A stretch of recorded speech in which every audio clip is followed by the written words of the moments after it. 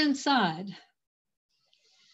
I have changed dramatically over my lifetime. I imagine you have too.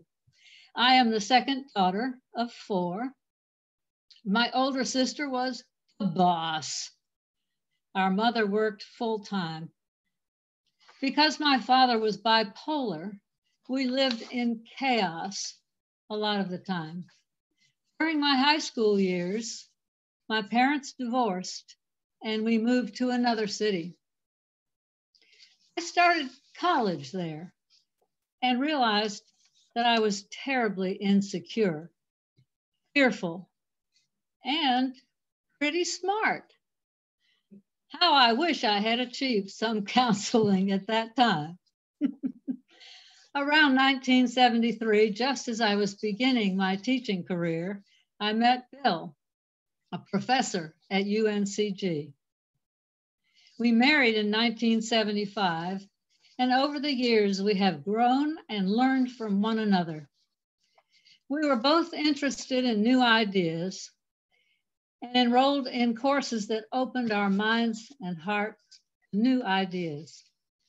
We learned new ways to be with people, new ways to think about our lives, and new ways to be open and loving. Wisdom comes from growing and changing. We are not born with wisdom, but we can acquire it. In order to acquire it, however, we need to open ourselves to new ways of thinking, acting, and feeling. As Michelle Obama says, there's power in allowing yourself to be known and heard, in owning your unique story, in using your authentic voice. And there's grace in being willing to know and hear others. The road to wisdom begins when we become aware that we need to change, but do not know how to go forward in our lives. We tried different strategies to see what might help. On a whim, Bill and I enrolled in a course called the Silva Method, which was popular in the 70s. Attending their lectures was fun, entertaining, and challenging. We learned to slow our brains to the alpha level in order to use visualization and imagination. We didn't really believe it would work, but it did. We actually sold a house on Plummer Drive by using the Silva Method. Another course we took was by Jack Canfield, who sold a series of self-improvement tapes called Self-Esteem and Peak Performance. We learned how to get what you want in life by letting go of fear, when to learn from criticism, and when and how to ignore it, how to muster the courage to stand up for what you know is true, and how to hold on to your self-esteem after a big failure. Much later, we participated in the landmark forum class called Living Life Powerfully and Living a Life I Love. At landmark forum classes, I learned to create new possibilities for myself and my life that transformed my outlook and encouraged me to drop old habits of thinking. I gave up thinking of myself as a failure, identified my strong suits, and tried out many new ways of thinking and acting. Because a landmark forum allowed us to interact with lots of other people who were there for the same reason, we were able to benefit and learn from the thoughts and actions of a variety of people from all walks of life. Here at UUCG, we and many of you studied the works of Marshall Rosenberg, the originator of nonviolent communication. Marshall showed us how to see ourselves and others from an entirely new perspective he led us to pay close attention to the words we use and the words others use. Many of you have studied Rosenberg's work and found a new way to communicate that leads us to give from the heart. The four components of nonviolent communication are observations, concrete actions we observe that affect our well-being. Feelings, how we feel regarding what we need. Needs, the values and desires that create our feelings. And requests, the concrete actions we request in order to enrich our lives. Nonviolent communication fosters deep listening, respect, and empathy, and engenders a mutual desire to give from the heart. Some people use NVC to respond compassionately to themselves, some to create greater depth in their personal relationships, and still others to build effective relationships at work or in the political arena. If you would like to know more about NVC, look in our library for Rosenberg's book, Nonviolent Communication, A Language of Life. Bill and I learned about Reiki from a young Dutch lady, Anandini Dasi, who was living in Greensboro at the time. Reiki is laying on of hands, a touch healing system. Anandini gave Bill Reiki after he broke his neck in an accident in 2003. Bill's experiences impelled him to study Reiki healing, and he eventually became a Reiki master. I too studied Reiki with Anandini, and several of our congregation members have also studied Reiki. Let me tell you about a remarkable experience I had with Reiki. After suffering a serious attack of pancreatitis, I received a Reiki treatment from a group of people you might know: Allison Dunmore, Kate Cheney, Anandini herself, and Liz Grimes. They volunteered to work together, giving me Reiki. While receiving Reiki from this remarkable group, I had a fantasy or a dream which lasted throughout the treatment. I saw my body as a spaceship made up as many rooms in which various activities were being performed by a myriad of tiny cells. I was able to roam through these rooms and observe what was taking place. This was a powerful experience that helped me realize that my body is a complex organism which was receiving healing in many different ways. When the treatment was complete, I was overcome with gratitude to these wonderful healers. And since then, I have been exploring the miniature universe that I am. In closing, I would like to read a quotation from the Daily Om, inspirational readings you can receive daily in your email box.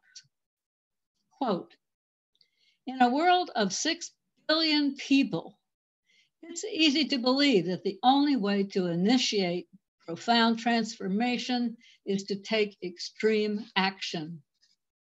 Each of us, however, carries within us the capacity to change the world in small ways, for better or worse.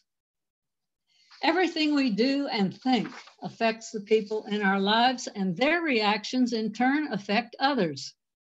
As the effect of a seemingly insignificant word passes from person to person, its impact grows and can become a source of great joy, inspiration, anxiety, or pain. Our thoughts and actions are like stones dropped into still waters, causing ripples to spread and expand as they move outward. The impact you have on the world is greater than you could ever imagine, and the choices you make can have far-reaching consequences. You can use the ripple effect to make a positive difference and spread waves of kindness that will wash over the world. Thank you for listening.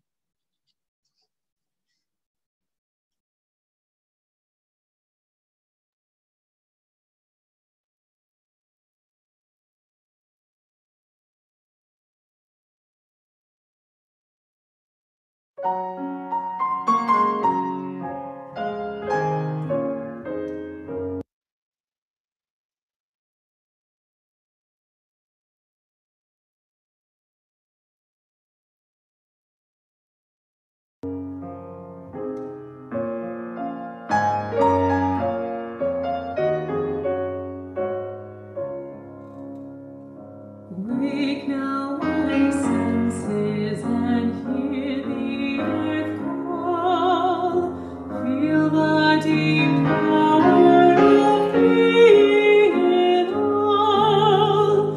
Keep with the web of creation your love.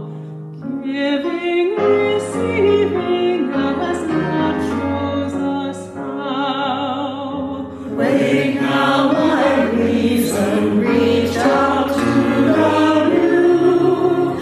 Join with each pilgrim who quests for the true. Honor the beauty and wisdom of time.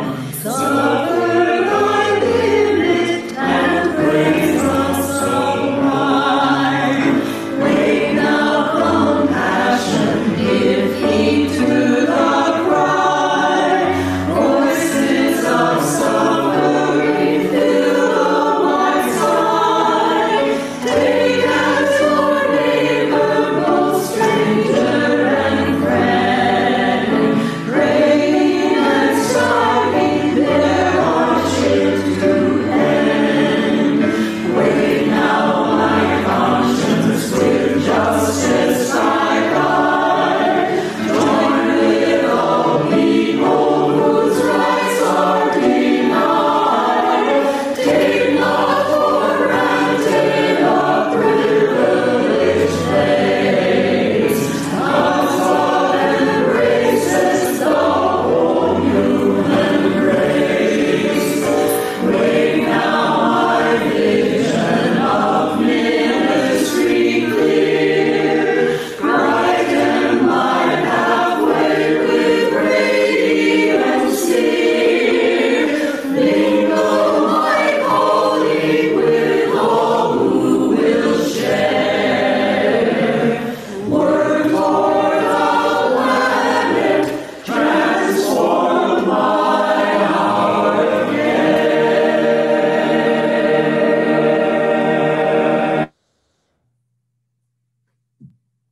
You might have recognized members of our choir singing Wake Now My Senses. The others were from the Chapel Hill UU Church. I never expect to find wisdom in a fortune cookie, but recently I pulled out this little gem. A human being is a deciding being. And it did make me contemplate the millions of decisions we make throughout our lives. Most are inconsequential. Coffee or tea, the blue shirt or the gray.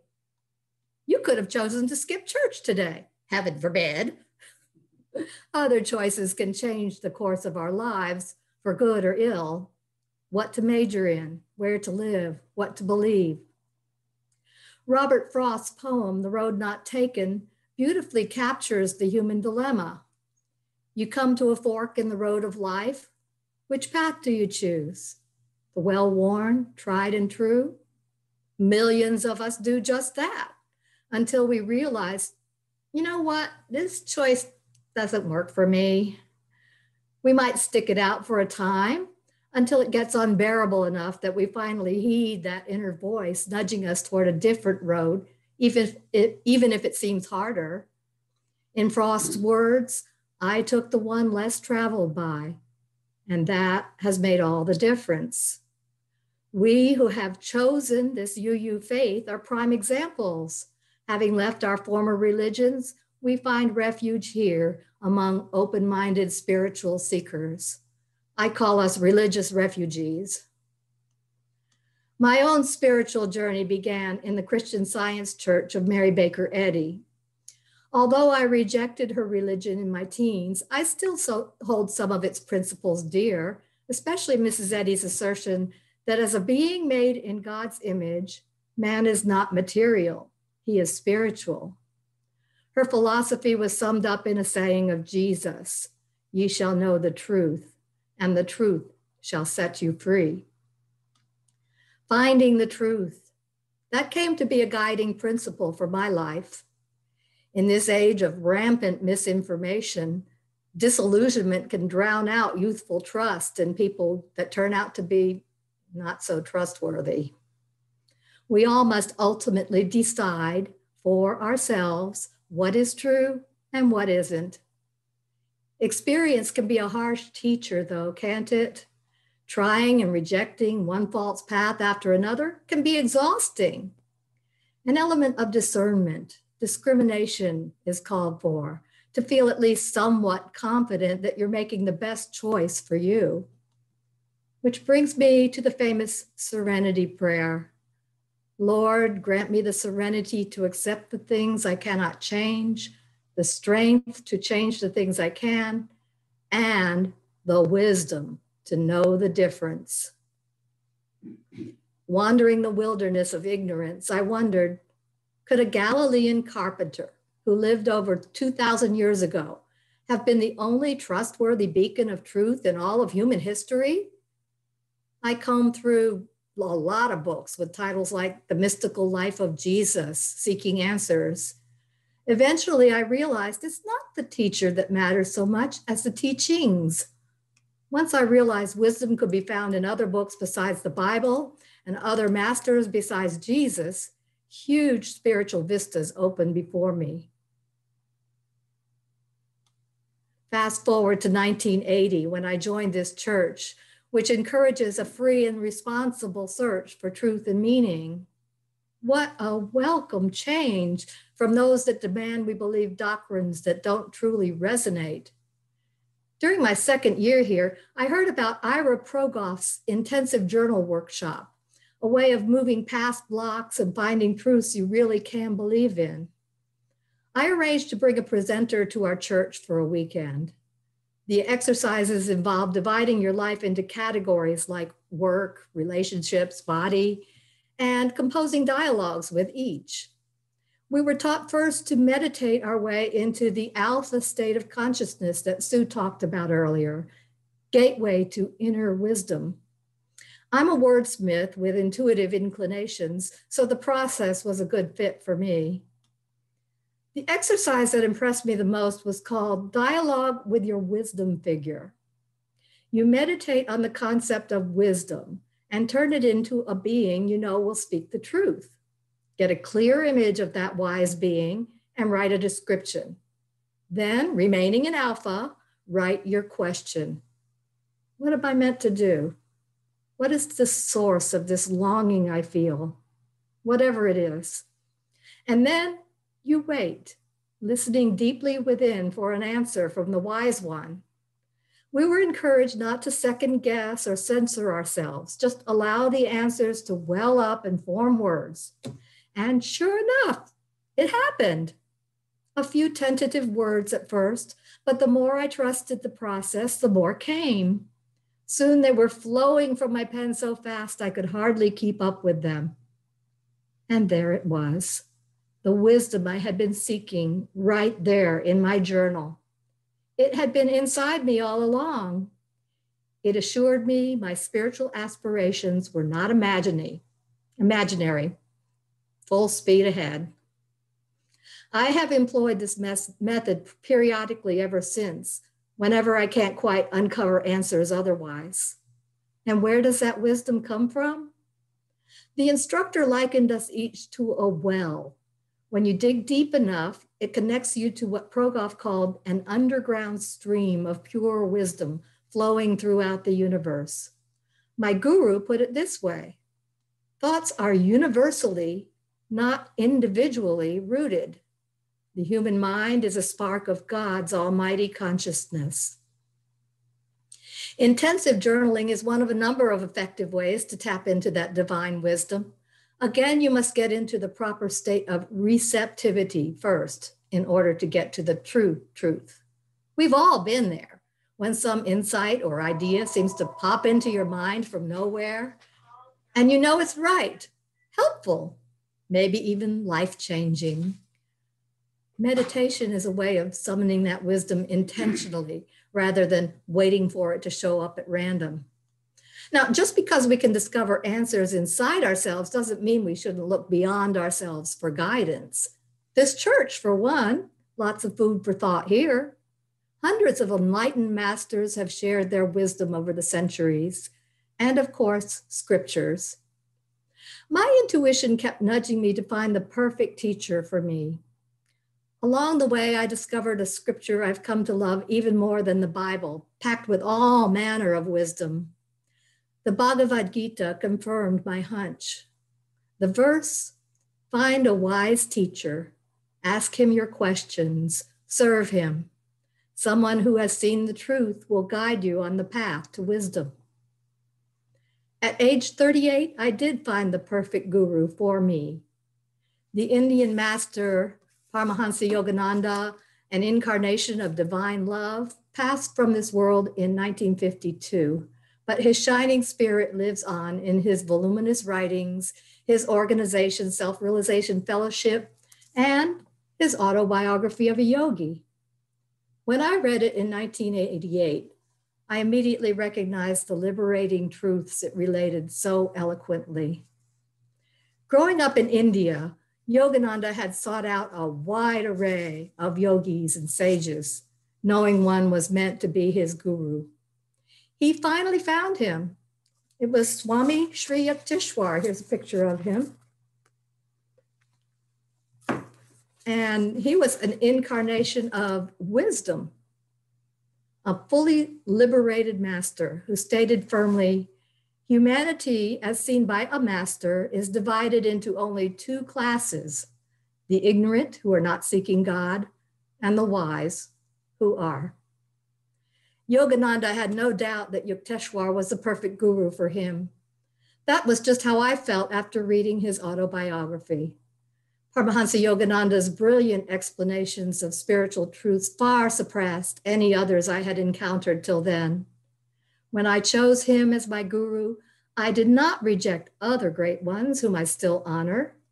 In essence, they all teach the same truths, the only difference being emphasis and language. There are more similarities in their teachings than differences. In 1920, Yogananda was sent to spread the wise teachings of yoga to America. This excerpt from his writings explains the difference between wisdom and knowledge. Wisdom is intuitive insight, not intellectual understanding.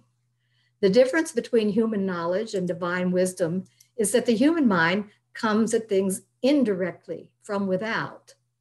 The scientist, for example, investigates the atom objectively, but the yogi becomes the atom. Divine perception is always from within. From within alone can a thing be understood in its true essence. Close quote.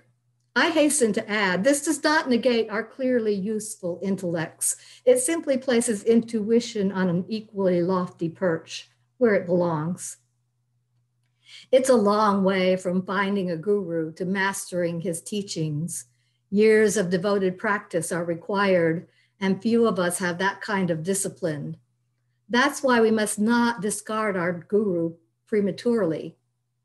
What I have is priceless, sources of truth given by true masters, and intuition I have learned to trust.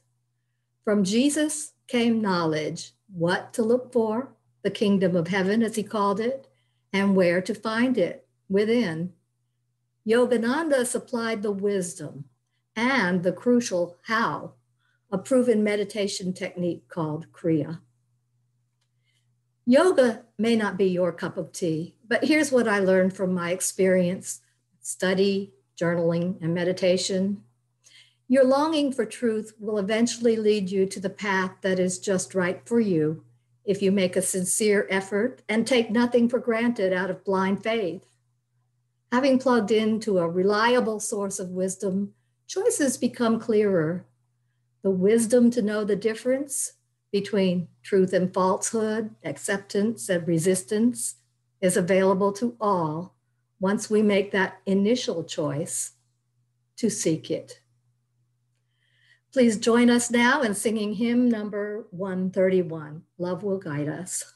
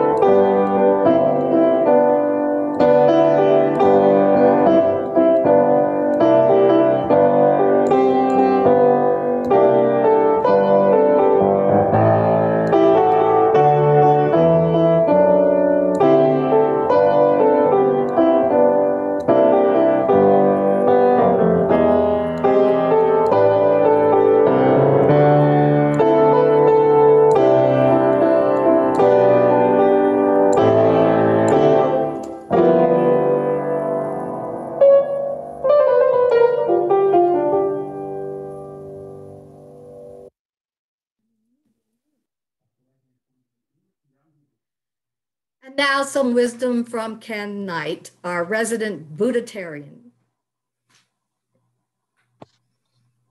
Hello, I think I'm unmuted. I'm seldom muted. I like to talk a lot, as you know. I have been flattered and to be honored by asking you to share my wisdom. I used to aspire to be a wise elder, but I think I've had to settle for being a wise guy. So here I am. I'm living in a retirement community with people who are old enough to be my parents. I'm a youngster here at 77. And even though I feel young most of the time, I guess I am an elder in the eyes of many people, especially you youngsters out there in the audience. I'm reluctant to claim that I've been blessed because claiming that seems arrogant to me, that God might have singled me out as special. I prefer to consider myself lucky. I'm lucky that I was born a white male in 1943 in the height of white supremacy in this country. I'm also lucky to have been born healthy and have been raised in a stable family where I had access to good schools, adequate health care, and safe places to live. I was born on third base, and I know I did not hit a triple. I know I do not deserve the privileged life that I have any more than anyone else. I will claim to be blessed by many things that happened in my life, many choices I've been able to make because of my lucky time and place of birth. I've been blessed by marrying Mary Alice and raising our son Johnny to be a good father and an all-around good man. I've been blessed by the opportunity to serve in the Peace Corps, where I developed an appreciation of a culture that was very different from my own. I have been very blessed by discovering Unitarian Universalism while I was in college. I belong to 6 different UU communities, and I've been exposed to many amazing ideas and have known some astonishing people because of this connection. I've been blessed by discovering social work. I worked in community mental health and in the public school system for 35 years. I have a lot of excellent training and many gratifying experiences that have become part of who I am. And I am grateful to my friend Al Brilliant, who helped introduce me to Thich Nhat Hanh. Thich Nhat Hanh's version of Buddhism has become part and parcel of who I am, and I've been fortunate enough to go to 4 retreats with Thich Nhat Hanh. So the conclusions that I've reached from all these various experiences that I was lucky enough to have are as follows. One of the main gifts I've gotten from being a Buddhitarian is being comfortable with the likelihood that this life is it. It's the only one I will have. I believe in life before death. If I'm going to experience heaven or hell, it will be here while I'm alive. Paradise is a state of mind, not a place. Happiness or heaven on earth can be cultivated here and now, not found out there somewhere. I think the most important task of my life is to be happy. That may sound selfish and hedonistic, but true happiness comes from being grateful for the miracles of life and being kind and generous to my fellow beings. I've been teaching a class called The How of Happiness based on a book of that title by Sonia Leah Vermirsky. Here's what she summarizes in a nutshell as the source of happiness. The fountain of happiness can be found in how you behave, what you think, and the goals you set for yourself every day of your life. Every day above ground is a good day, and I can make each day better by intentionally being grateful. I am grateful for the miraculous nature of being alive, for being healthy, and strong enough to live consciously. I have learned from Buddhism to be grateful for the things that we tend to take most for granted. Breathing, seeing, hearing, touching, tasting, the commonplace miracles of life that we're surrounded by at all times. Buddhism and psychology have taught me something very important, that most of my actions and most of my responses, most of what I do is rooted more in how I think than what happens outside me. All events are neutral. Nothing in the world has meaning without a living being assigning a meaning to it. When I am mindful of my judgments, I realize that there are many possible reactions to stressful events. And sometimes I can choose a helpful response rather than a reaction. I've learned to listen to the practice of meditation to my monkey mind, and to know that most of my actions are determined by these crazy judgments of my monkey mind. The more conscious of my judgments, the more power I have to make choices in response to what is going on around me. Much of my happiness comes from having meaningful things to do. I was a social worker, and I still am, even though I'm retired. Before the pandemic, I was a volunteer 1 day a week at Mustard Seed Clinic, serving as an interpreter and case manager for Dr. Beth Mulberry. And at least 1 day a week I spent with the wonderful Pompo children, refugees from Africa that this church has embraced. I look forward to getting back to them. I also take time to play and have fun. I play disc golf, ride my bicycle, and try to be a good companion to Mary Alice and my neighbors here at this retirement community where I live. One of the people in my life that's had a lasting impact on me was Dean Shelton. Dean Shelton wore a hat like this frequently. He frequently wore all kinds of extravagant garb. And Dean taught me that if you wear funny clothes, you get smiled at a lot. It's true. And it makes the day so much better going through the day being smiled at instead of frowned at. Thank you, Dean. Your memory lives on with me and probably a lot of the older people in the church.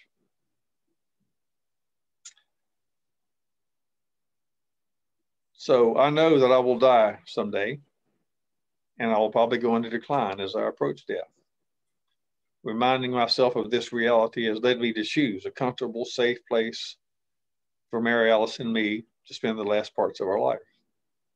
I have planned as well as I know how for the end of life by using a wonderful document called the 5 Wishes, in which I can detail out exactly as much as possible how I want to be treated at the end of my life. I've also become part of setting up the first natural burial ground here in Greensboro at St. Barnabas Episcopal Church. I'm very fortunate. I have a safe place to live and all my basic needs met. I have lots of people that I love, and I feel loved by many people. In spite of the problems in my life and the suffering that I see around me, I am happy with my life. If this is all there is, this is enough. I do believe in life before death. Thank you. Thank you, Ken.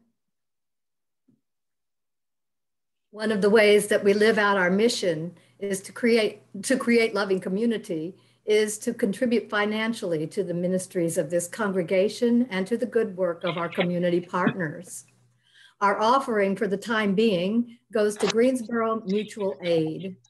We believe that ordinary people can make a difference, that most everyone has a hard time sometimes, and that the lack of an appropriate federal response to this pandemic has rendered even more people even more vulnerable.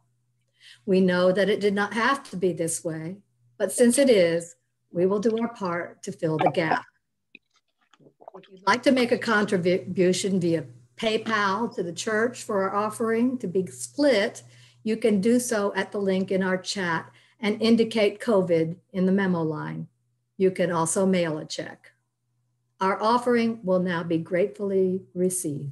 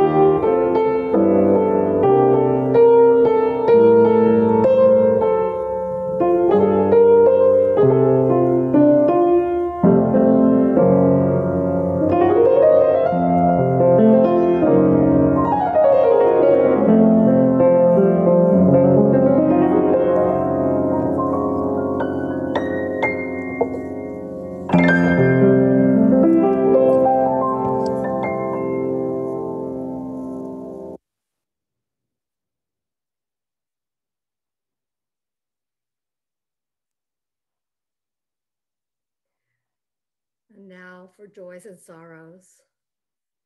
Spirit of life, we gather in gratitude for this life and this morning.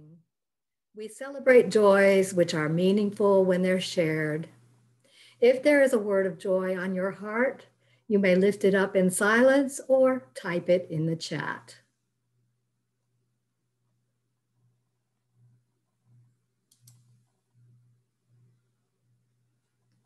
Help me.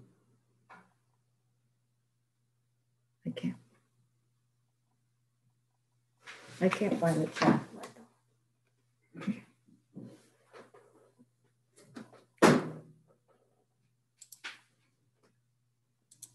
Okay, I found it.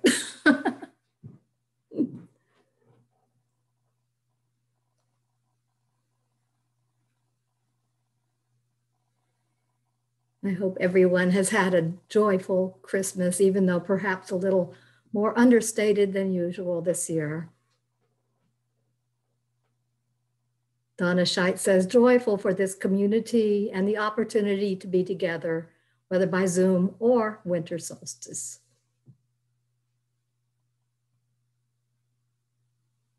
Mark's playing.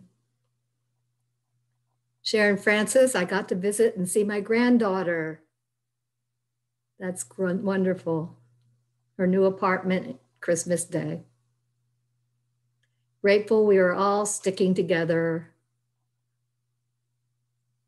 Carol Gunn had a wonderful Christmas with some family. No expectations. It was wonderful to see family members over Zoom that we have not seen in a long time. I think everybody has, a lot of us have had that. Thank goodness for Zoom. Family, friends, and sharing.